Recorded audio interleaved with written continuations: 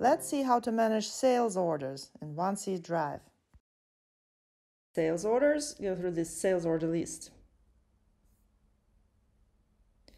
You see the status information about dispatching, payment, whether or not the order is still active, and overall status of the order. In the order, we've got information about the level of activity of the customer. The customer is selected from the customer's catalog. Here you see the general information about the customer, while the payment details are stored in contracts.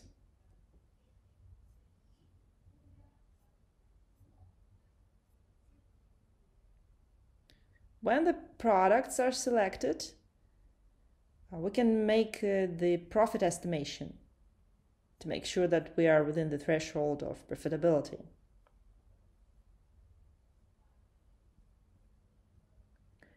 Here we see that the cost of goods is calculated according to one of several calculation methods.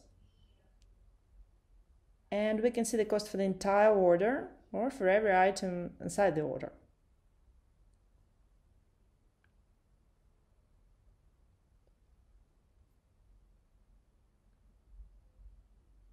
Here we see the profit of €35, and we can estimate whether or not we can offer our client a discount. So you see, we enter a discount and see how the price is recalculated. Then we need to save and close. All the data is migrated to the sales order. Here we can check payment terms and delivery terms.